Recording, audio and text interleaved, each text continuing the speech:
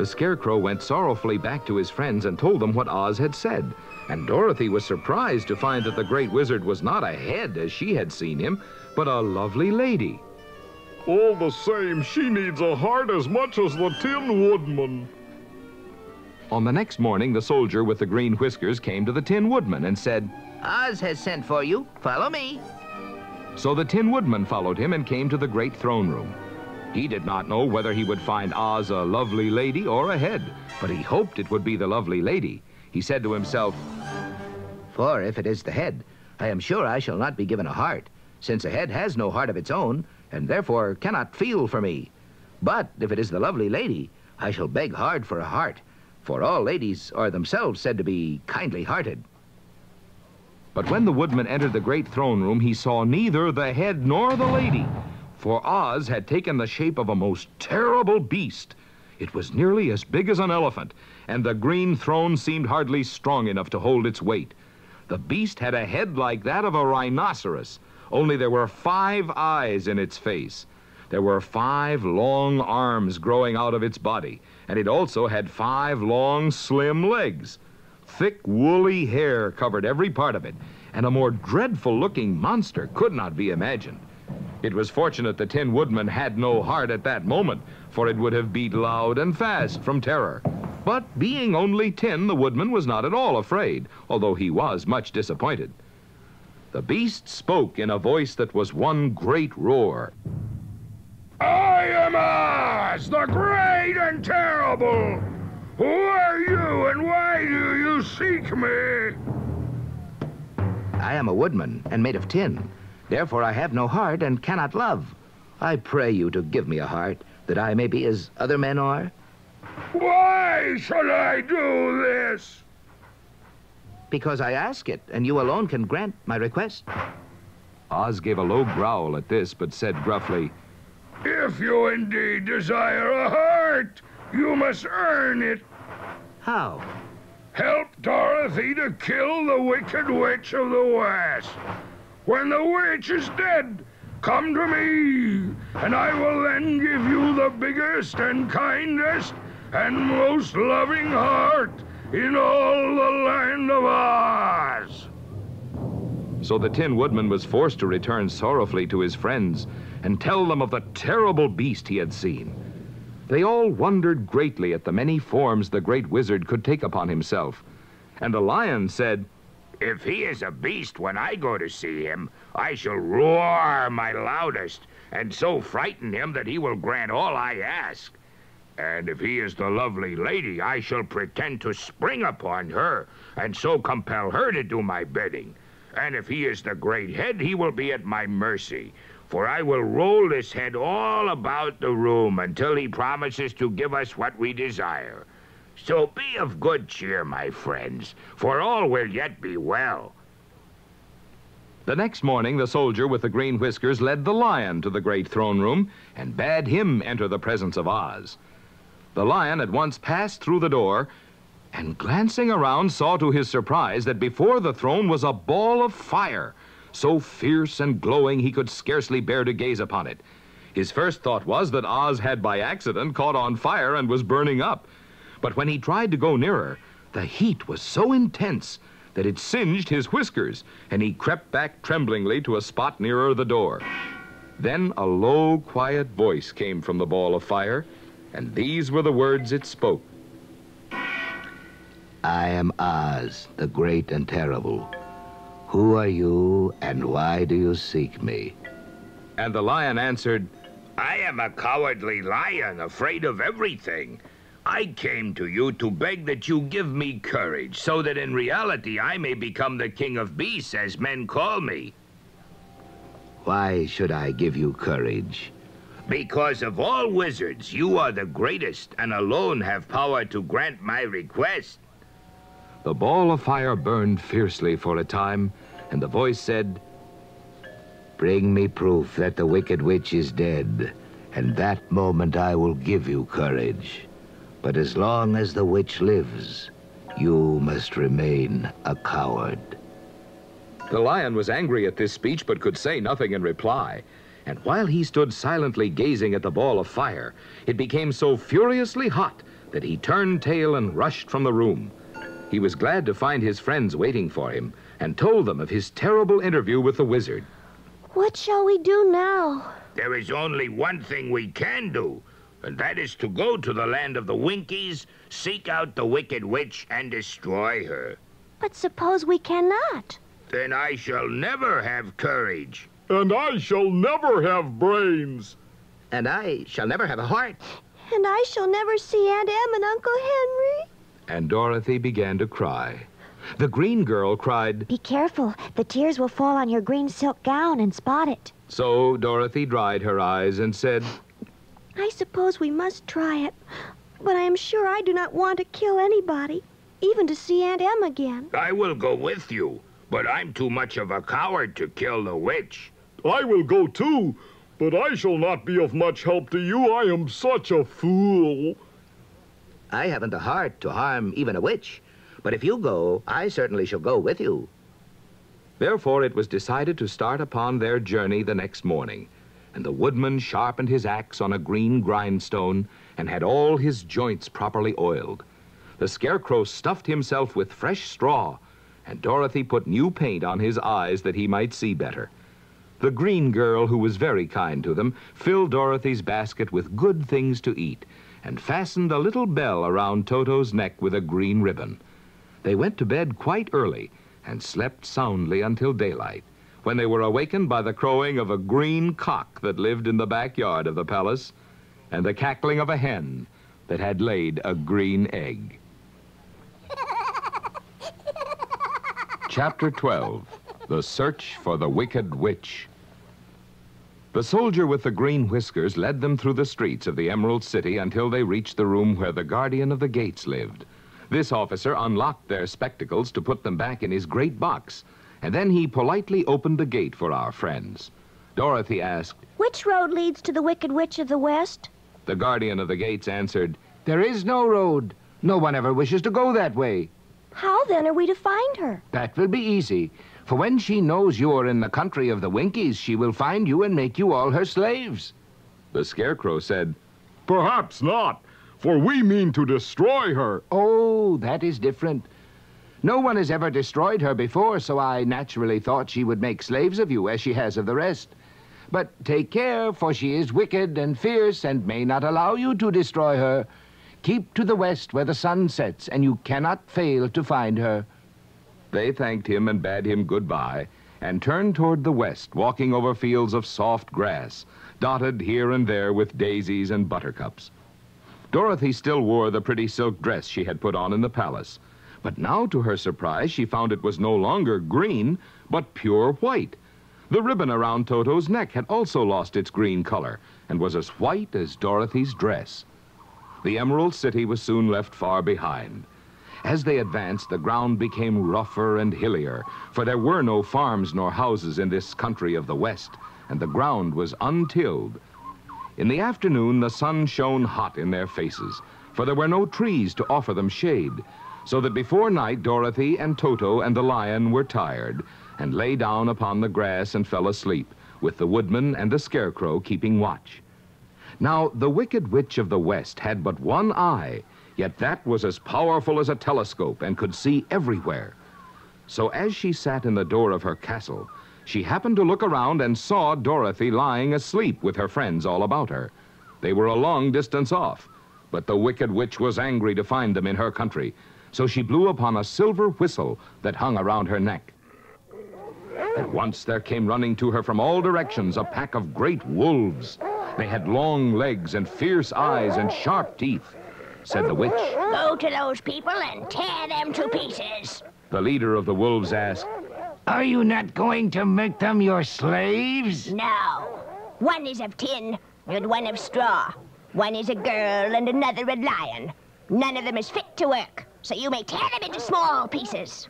Very well. And the wolf dashed away at full speed, followed by the others. It was lucky the scarecrow and the woodman were wide awake and heard the wolves coming. The woodman said, This is my fight, so get behind me, and I will meet them as they come. He seized his axe, which he had made very sharp, and as the leader of the wolves came on, the Tin Woodman swung his arm and chopped the wolf's head from its body, so that it immediately died. As soon as he could raise his axe, another wolf came up, and he also fell under the sharp edge of the Tin Woodman's weapon. There were 40 wolves, and 40 times a wolf was killed, so that at last they all lay dead in a heap before the woodman. Then he put down his axe and sat beside the Scarecrow, who said, "It was a good fight, friend." They waited until Dorothy awoke the next morning. The little girl was quite frightened when she saw the great pile of shaggy wolves, but the Tin Woodman told her all. She thanked him for saving them and sat down to breakfast, after which they started again upon their journey. Now, this same morning, the Wicked Witch came to the door of her castle and looked out with her one eye that could see afar off. She saw all her wolves lying dead, and the strangers still traveling through her country. This made her angrier than before, and she blew her silver whistle twice. Straightway, a great flock of wild crows came flying toward her, enough to darken the sky. And the Wicked Witch said to the King Crow, "Fly at once to the strangers. Pick out their eyes and tear them to pieces." The wild crows flew in one great flock toward Dorothy and her companions. When the little girl saw them coming, she was afraid. But the Scarecrow said, "This is my battle, so lie down beside me and you will not be harmed." So they all lay upon the ground except the Scarecrow, and he stood up and stretched out his arms. And when the crows saw him, they were frightened, as these birds always are by scarecrows, and did not dare to come any nearer. But the King Crow said, "It is only a stuffed man. I will peck his eyes out." The King Crow flew at the Scarecrow, who caught it by the head and twisted its neck until it died. And then another crow flew at him, and the Scarecrow twisted its neck also. There were 40 crows, and 40 times the Scarecrow twisted a neck, until at last all were lying dead beside him. Then he called to his companions to rise, and again they went upon their journey. When the Wicked Witch looked out again and saw all her crows lying in a heap, she got into a terrible rage, and blew 3 times upon her silver whistle. Forthwith there was heard a great buzzing in the air, and a swarm of black bees came flying toward her.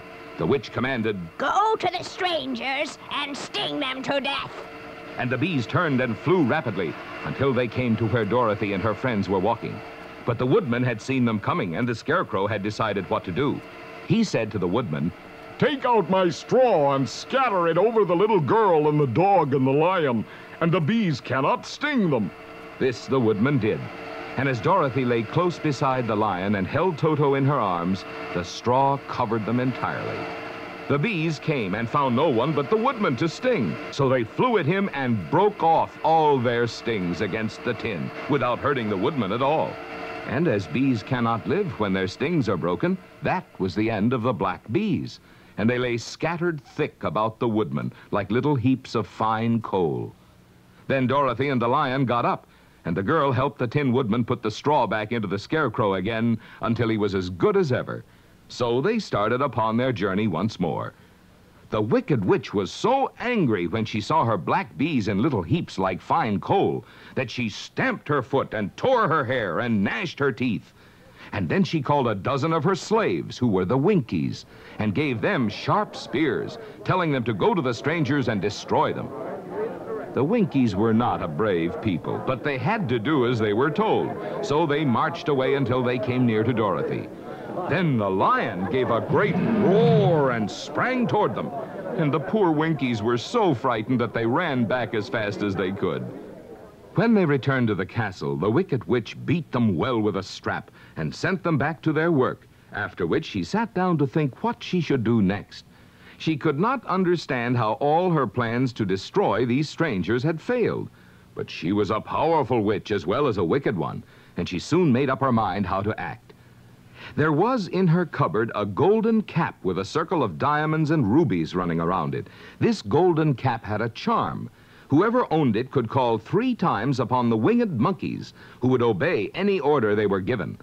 But no person could command these strange creatures more than 3 times. Twice already the Wicked Witch had used the charm of the cap. Once was when she had made the Winkies her slaves and set herself to rule over their country. The winged monkeys had helped her do this. The second time was when she had fought against the great Oz himself and driven him out of the land of the West. The winged monkeys had also helped her in doing this. Only once more could she use this golden cap, for which reason she did not like to do so until all her other powers were exhausted. But now that her fierce wolves and her wild crows and her stinging bees were gone, and her slaves had been scared away by the cowardly lion, she saw there was only one way left to destroy Dorothy and her friends. So the Wicked Witch took the golden cap from her cupboard and placed it upon her head. Then she stood upon her left foot and said slowly, Ippy, Pippy, Catty. Next she stood upon her right foot and said, Hello, hollow, hello.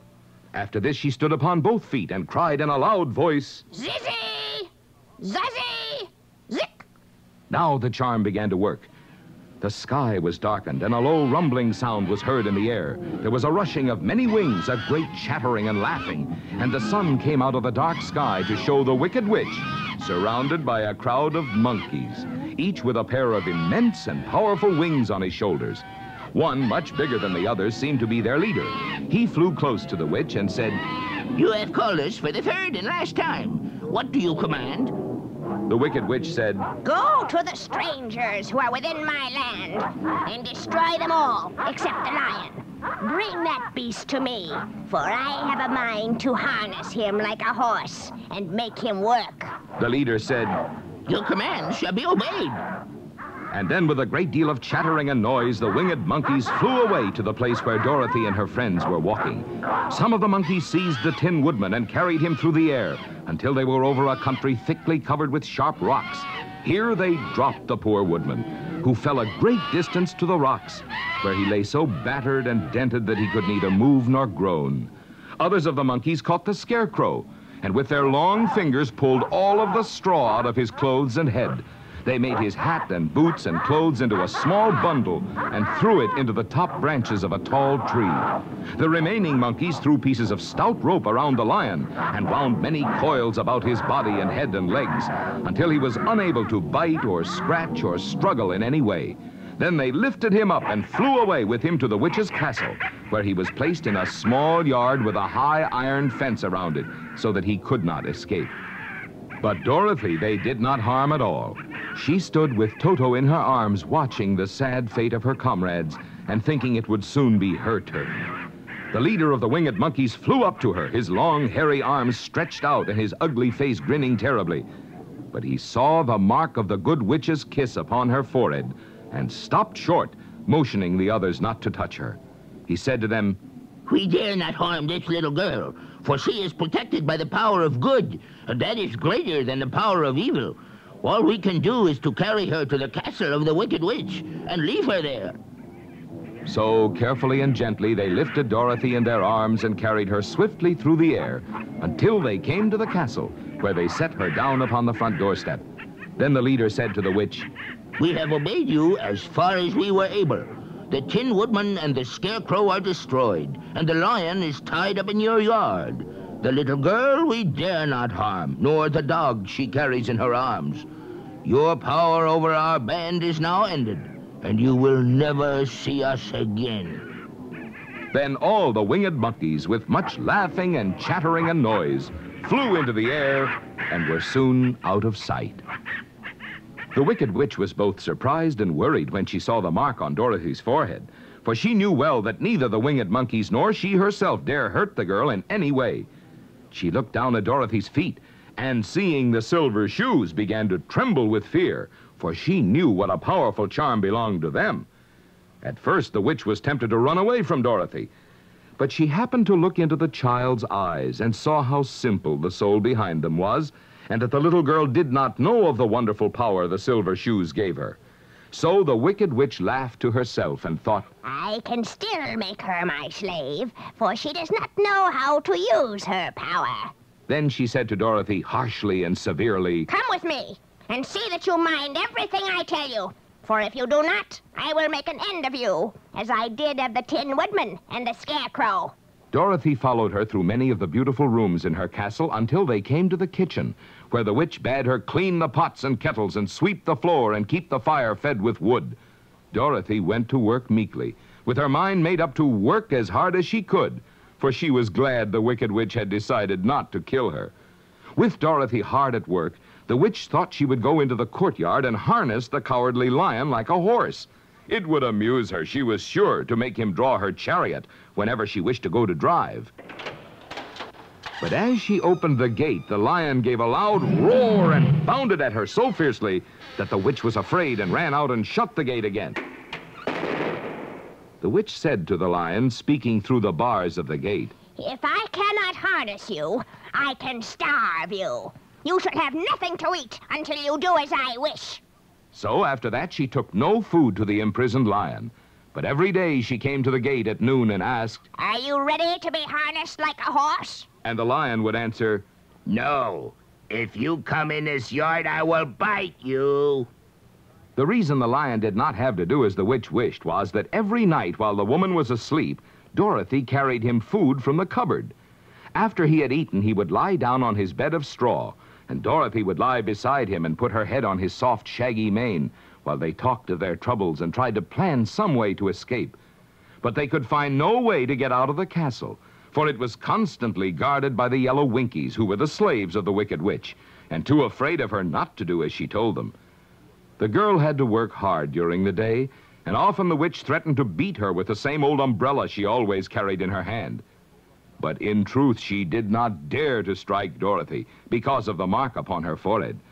The child did not know this and was full of fear for herself and Toto. Once the witch struck Toto a blow with her umbrella, and the brave little dog flew at her and bit her leg in return. The witch did not bleed where she was bitten, for she was so wicked that the blood in her had dried up many years before. Dorothy's life became very sad as she grew to understand that it would be harder than ever to get back to Kansas and Aunt Em again. Sometimes she would cry bitterly for hours, with Toto sitting at her feet and looking into her face, whining dismally to show how sorry he was for his little mistress. Toto did not really care whether he was in Kansas or the land of Oz, so long as Dorothy was with him. But he knew the little girl was unhappy, and that made him unhappy, too. Now, the Wicked Witch had a great longing to have for her own the silver shoes which the girl always wore. Her bees and her crows and her wolves were lying in heaps and drying up, and she had used up all the power of the golden cap. But if she could only get hold of the silver shoes, they would give her more power than all the other things she had lost. She watched Dorothy carefully to see if she ever took off her shoes, thinking she might steal them. But the child was so proud of her pretty shoes that she never took them off except at night and when she took her bath. The witch was too much afraid of the dark to dare go in Dorothy's room at night to take the shoes. And her dread of water was greater than her fear of the dark, so she never came near when Dorothy was bathing. Indeed, the old witch never touched water, nor ever let water touch her in any way. But the wicked creature was very cunning, and she finally thought of a trick that would give her what she wanted. She placed a bar of iron in the middle of the kitchen floor, and then by her magic arts made the iron invisible to human eyes, so that when Dorothy walked across the floor, she stumbled over the bar, not being able to see it, and fell at full length. She was not much hurt, but in her fall, one of the silver shoes came off, and before she could reach it, the witch had snatched it away and put it on her own skinny foot. The wicked woman was greatly pleased with the success of her trick, for as long as she had one of the shoes, she owned half the power of their charm, and Dorothy could not use it against her, even had she known how to do so. The little girl, seeing she had lost one of her pretty shoes, grew angry and said to the witch, "Give me back my shoe." "I will not, for it is now my shoe and not yours." "You are a wicked creature. You had no right to take my shoe from me." the witch said, laughing at her. "I shall keep it just the same, and someday I shall get the other one from you, too." This made Dorothy so very angry that she picked up the bucket of water that stood near and dashed it over the witch, wetting her from head to foot. Instantly, the wicked woman gave a loud cry of fear. And then, as Dorothy looked at her in wonder, the witch began to shrink and fall away. "See what you have done. In a minute I shall melt away." "I'm very sorry indeed." Dorothy was truly frightened to see the witch actually melting away like brown sugar before her very eyes. The witch asked in a wailing, despairing voice, "Didn't you know water would be the end of me?" "Of course not. How should I?" "Well, In a few minutes I shall be all melted, and you will have the castle to yourself. I have been wicked in my day, but I never thought a little girl like you would ever be able to melt me and end my wicked deeds. Look out! Here I go! With these words, the witch fell down in a brown, melted, shapeless mass and began to spread over the clean boards of the kitchen floor. Seeing that she had really melted away to nothing, Dorothy drew another bucket of water and threw it over the mess. She then swept it all out the door. After picking out the silver shoe, which was all that was left of the old woman, she cleaned and dried it with a cloth and put it on her foot again. Then, being at last free to do as she chose, she ran out to the courtyard to tell the lion that the Wicked Witch of the West had come to an end, and that they were no longer prisoners in a strange land.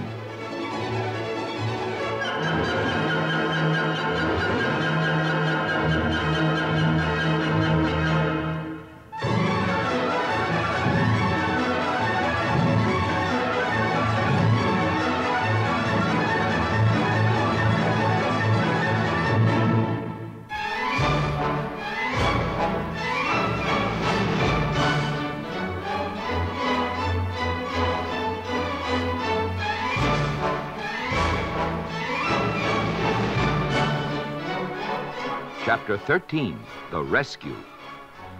The Cowardly Lion was much pleased to hear that the Wicked Witch had been melted by a bucket of water, and Dorothy at once unlocked the gate of his prison and set him free. They went in together to the castle, where Dorothy's first act was to call all the Winkies together and tell them that they were no longer slaves. There was great rejoicing among the yellow Winkies, for they had been made to work hard during many years for the Wicked Witch, who had always treated them with great cruelty. They kept this day as a holiday, then and ever after, and spent the time in feasting and dancing. Said the lion, If our friends, the Scarecrow and the Tin Woodman, were only with us, I should be quite happy. Don't you suppose we could rescue them? We can try. So they called the yellow Winkies and asked them if they would help to rescue their friends.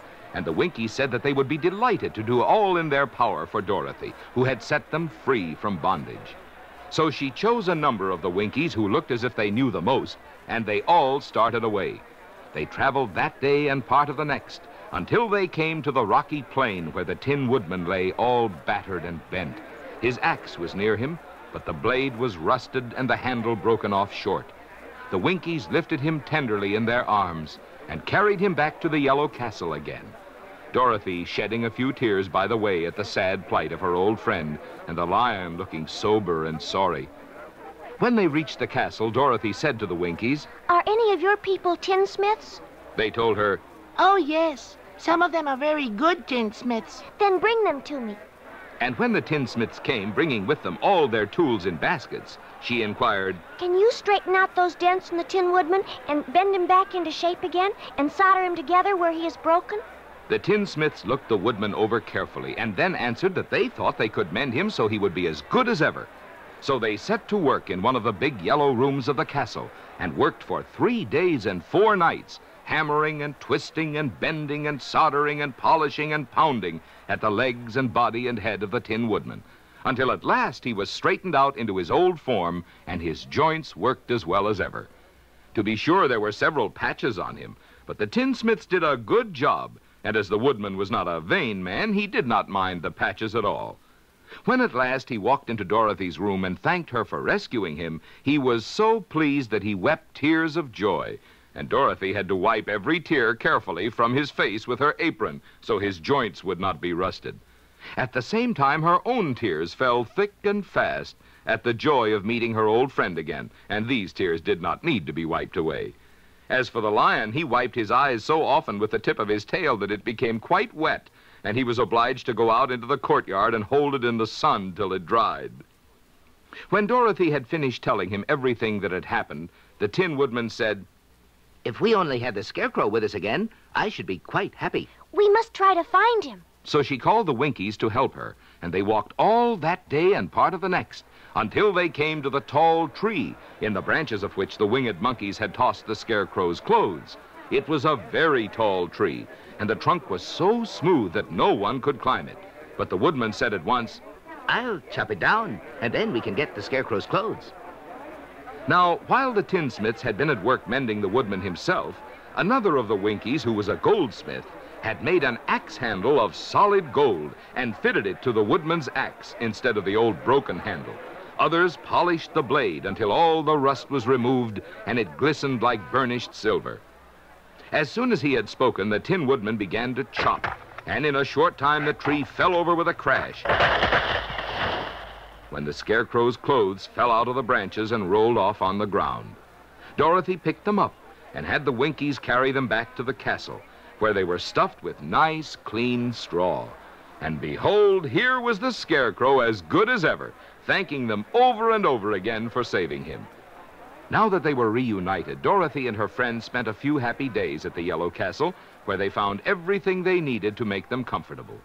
But one day the girl thought of Aunt Em and said, We must go back to Oz and claim his promise. Said the woodman. Yes, at last I shall get my heart.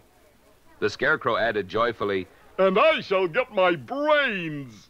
The Lion said thoughtfully, And I shall get my courage. Dorothy cried, clapping her hands, And I shall get back to Kansas. Oh, let us start for the Emerald City tomorrow. This they decided to do. The next day they called the Winkies together and bade them goodbye. The Winkies were sorry to have them go, and they had grown so fond of the Tin Woodman that they begged him to stay and rule over them and the yellow land of the West. Finding they were determined to go, the Winkies gave Toto and the Lion each a golden collar.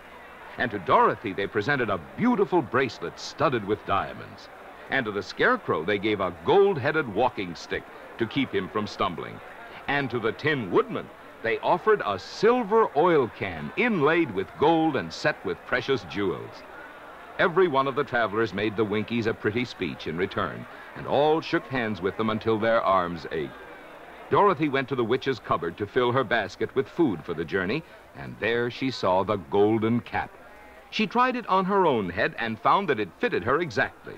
She did not know anything about the charm of the golden cap, but she saw that it was pretty, so she made up her mind to wear it and carry her sunbonnet in the basket. Then, being prepared for the journey, they all started for the Emerald City, and the Winkies gave them 3 cheers and many good wishes to carry with them.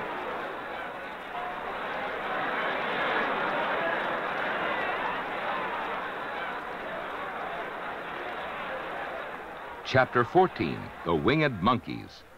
You will remember there was no road, not even a pathway, between the castle of the Wicked Witch and the Emerald City. When the 4 travelers went in search of the witch, she had seen them coming, and so sent the winged monkeys to bring them to her. It was much harder to find their way back through the big fields of buttercups and bright daisies than it was being carried. They knew, of course, they must go straight east toward the rising sun, and they started off in the right way. But at noon, when the sun was over their heads, they did not know which was east and which was west, and that was the reason they were lost in the great fields. They kept on walking, however, and at night the moon came out and shone brightly. So they lay down among the sweet-smelling scarlet flowers and slept soundly until morning, all but the Scarecrow and the Tin Woodman.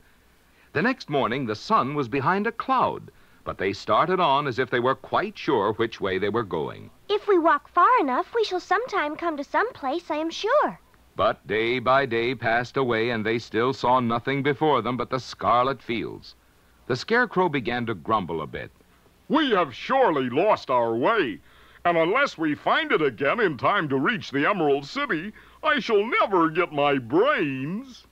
Nor I, my heart. It seems to me I can scarcely wait till I get to Oz. And you must admit, this is a very long journey. You see, I haven't the courage to keep tramping forever without getting anywhere at all. Then Dorothy lost heart. She sat down on the grass and looked at her companions, and they sat down and looked at her, and Toto found that for the first time in his life he was too tired to chase a butterfly that flew past his head.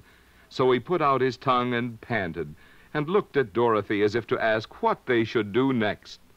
Suppose we call the field mice. They could probably tell us the way to the Emerald City. To be sure, they could. Why didn't we think of that before? Dorothy blew the little whistle she had always carried about her neck since the Queen of the Mice had given it to her. In a few minutes, they heard the pattering of tiny feet, and many of the small gray mice came running up to her. Among them was the Queen herself, who asked in her squeaky little voice, What can I do for my friends? We have lost our way. Can you tell us where the Emerald City is? Certainly. But it is a great way off, for you have had it at your backs all this time. Then she noticed Dorothy's golden cap and said, Why don't you use the charm of the cap and call the winged monkeys to you? They will carry you to the city of Oz in less than an hour. I didn't know there was a charm. What is it? It is written inside the golden cap. But if you are going to call the winged monkeys, we must run away, for they are full of mischief and think it great fun to plague us. Won't they hurt me? Oh, no. They must obey the wearer of the cap. Goodbye. and she scampered out of sight with all the mice hurrying after her. Dorothy looked inside the golden cap and saw some words written upon the lining. These, she thought, must be the charm, so she read the directions carefully and put the cap upon her head. Standing on her left foot, she said, Epi, Peppy, Khaki. What did you say? The Scarecrow did not know what she was doing. Standing this time on her right foot, Dorothy went on, Hillo, hollow, hello. The Tin Woodman replied calmly, Hello. Zizzy, Zuzzy, Zick. Dorothy was now standing on both feet.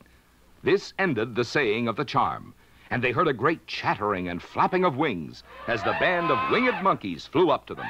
The king bowed low before Dorothy and asked, What is your command? We wish to go to the Emerald City, and we have lost our way. We will carry you. No sooner had he spoken than two of the monkeys caught Dorothy in their arms and flew away with her. Others took the Scarecrow and the Woodman and the Lion, and one little monkey seized Toto and flew after them, although the dog tried hard to bite him. The Scarecrow and the Tin Woodman were rather frightened at first, for they remembered how badly the winged monkeys had treated them before. But they saw that no harm was intended, so they rode through the air quite cheerfully and had a fine time looking at the pretty gardens and woods far below them. Dorothy found herself riding easily between two of the biggest monkeys, one of them the king himself. They had made a chair of their hands and were careful not to hurt her. Why do you have to obey the charm of the golden cap? The king answered with a laugh, That is a long story. But as we have a long journey before us, I will pass the time by telling you about it, if you wish. I shall be glad to hear it. Once, we were a free people, living happily in the great forest, flying from tree to tree, eating nuts and fruit and doing just as we pleased without calling anybody master. Perhaps some of us were rather too full of mischief at times, flying down to pull the tails of the animals that had no wings, chasing birds, and throwing nuts at the people who walked in the forest. But we were careless and happy and full of fun, and enjoyed every minute of the day. This was many years ago, long before Oz came out of the clouds to rule over this land. There lived here then, away at the north, a beautiful princess who was also a powerful sorceress. All her magic was used to help the people, and she was never known to hurt anyone who was good. Her name was Gaylette, and she lived in a handsome palace built from great blocks of ruby.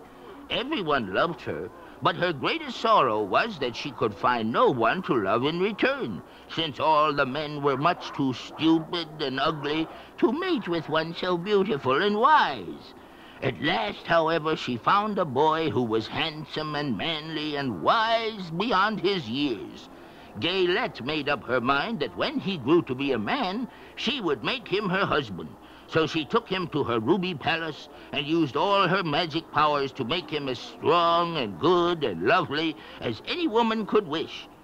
When he grew to manhood, Quelala, as he was called, was said to be the best and wisest man in all the land, while his manly beauty was so great that Gaylette loved him dearly and hastened to make everything ready for the wedding. My grandfather was at that time the king of the winged monkeys, which lived in the forest near Gaylette's palace, and the old fellow loved a joke better than a good dinner. One day, just before the wedding, my grandfather was flying out with his band when he saw Quelala walking beside the river. He was dressed in a rich costume of pink silk and purple velvet, and my grandfather thought he would see what he could do. At his word, the band flew down and seized Quilala, carried him in their arms until they were over the middle of the river, and then dropped him into the water.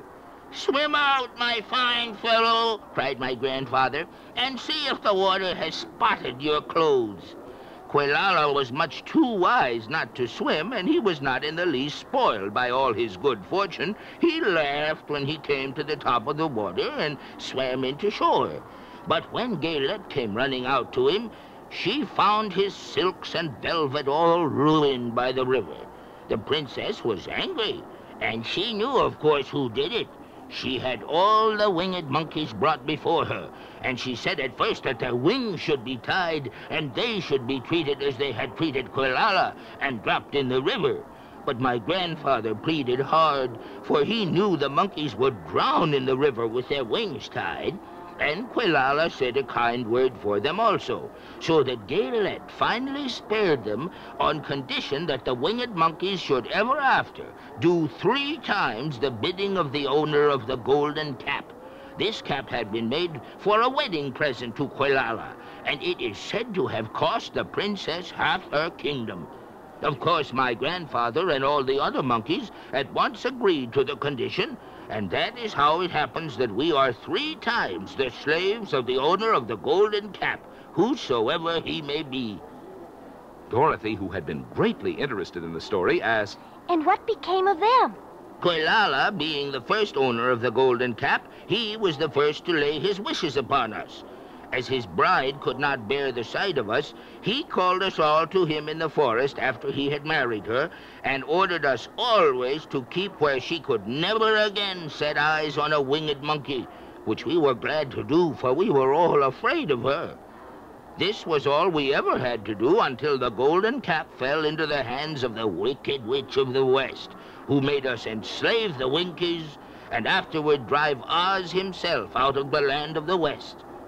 Now the golden cap is yours, and 3 times you have the right to lay your wishes upon us. As the Monkey King finished his story, Dorothy looked down and saw the green, shining walls of the Emerald City before them. She wondered at the rapid flight of the monkeys, but was glad the journey was over. The strange creatures set the travelers down carefully before the gate of the city. The king bowed low to Dorothy, and then flew swiftly away, followed by all his band. That was a good ride. Yes, and a quick way out of our troubles. How lucky it was you brought away that wonderful cap. Chapter 15, The Discovery of Oz the Terrible. The 4 travelers walked up to the great gate of Emerald City and rang the bell. After ringing several times, it was opened by the same guardian of the gates they had met before. He asked in surprise, What? Are you back again? Do you not see us? But I thought you had gone to visit the Wicked Witch of the West. We did visit her. And she let you go again? She could not help it, for she is melted. Melted? Well, that is good news indeed. Who melted her? It was Dorothy. Good gracious. and the man bowed very low indeed before her. Then he led them into his little room and locked the spectacles from the great box on all their eyes, just as he had done before. Afterward, they passed on through the gate into the Emerald City, and when the people heard from the guardian of the gates that they had melted the Wicked Witch of the West, they all gathered around the travelers and followed them in a great crowd to the Palace of Oz. The soldier with the green whiskers was still on guard before the door, but he let them in at once, and they were again met by the beautiful green girl, who showed each of them to their old rooms at once, so they might rest until the great Oz was ready to receive them. The soldier had the news carried straight to Oz that Dorothy and the other travelers had come back again after destroying the Wicked Witch. But Oz made no reply. They thought the great wizard would send for them at once, but he did not. They had no word from him the next day, nor the next, nor the next. The waiting was tiresome and wearing, and at last they grew vexed that Oz should treat them in so poor a fashion after sending them to undergo hardships and slavery. So the Scarecrow at last asked the green girl to take another message to Oz. saying if he did not let them in to see him at once, they would call the winged monkeys to help them and find out whether he kept his promises or not. When the wizard was given this message, he was so frightened that he sent word for them to come to the throne room at 4 minutes after 9 o'clock the next morning. He had once met the winged monkeys in the land of the West, and he did not wish to meet them again. The 4 travelers passed a sleepless night, each thinking of the gift Oz had promised to bestow on him. Dorothy fell asleep only once, and then she dreamed she was in Kansas, where Aunt Em was telling her how glad she was to have her little girl at home again. Promptly at 9 o'clock the next morning, the green-whiskered soldier came to them, and 4 minutes later they all went into the throne room of the great Oz. Of course, each one of them expected to see the wizard in the shape he had taken before, and all were greatly surprised when they looked about and saw no one at all in the room.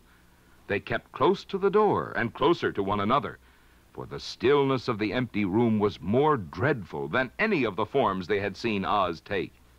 Presently, they heard a voice seeming to come from somewhere near the top of the great dome, and it said solemnly, I am Oz, the great and terrible.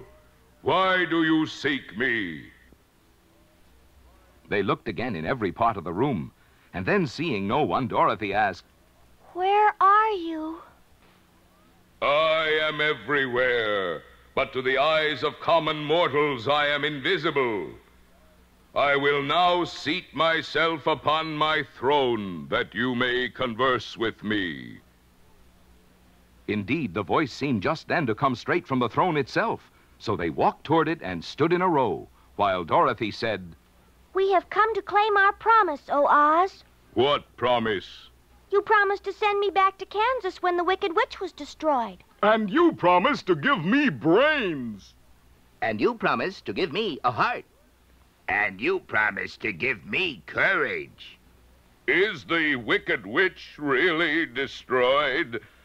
Dorothy thought the voice trembled a little. Yes, I melted her with a bucket of water. Dear me, how sudden. Well, come to me tomorrow, for I must have time to think it over. You've had plenty of time already. We shan't wait a day longer. You must keep your promises to us. The lion thought it might be as well to frighten the wizard.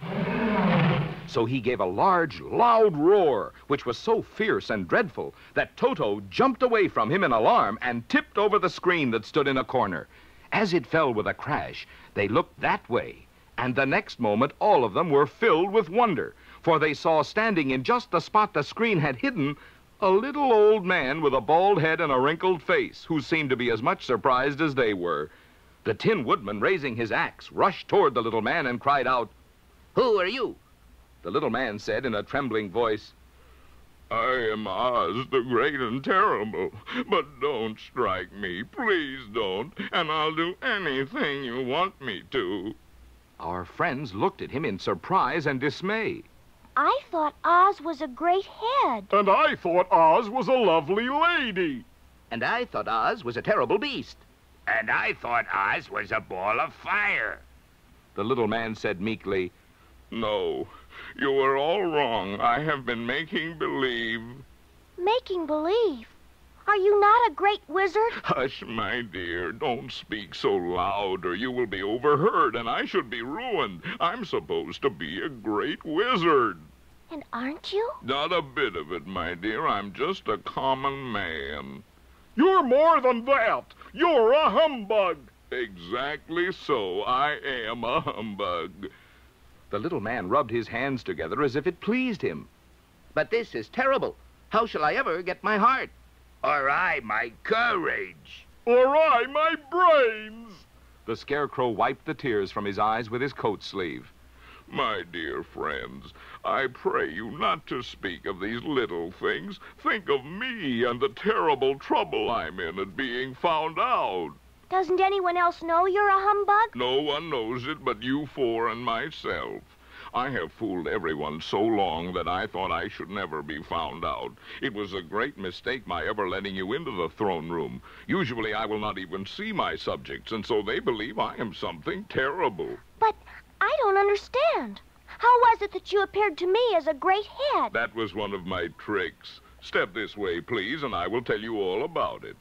He led the way to a small chamber in the rear of the throne room, and they all followed him. He pointed to one corner in which lay the great head made out of many thicknesses of paper and with a carefully painted face.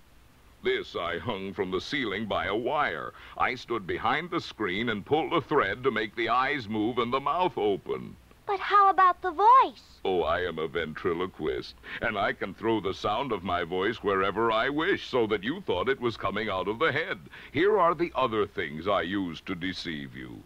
He showed the Scarecrow the dress and the mask he had worn when he seemed to be the lovely lady, and the Tin Woodman saw that his terrible beast was nothing but a lot of skins sewn together with slats to keep their sides out.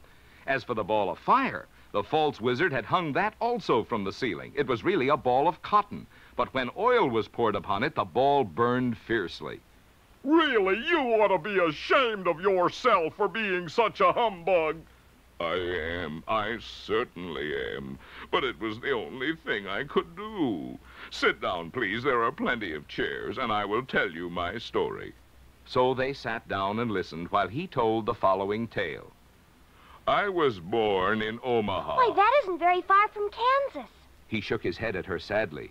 No, but it's farther from here.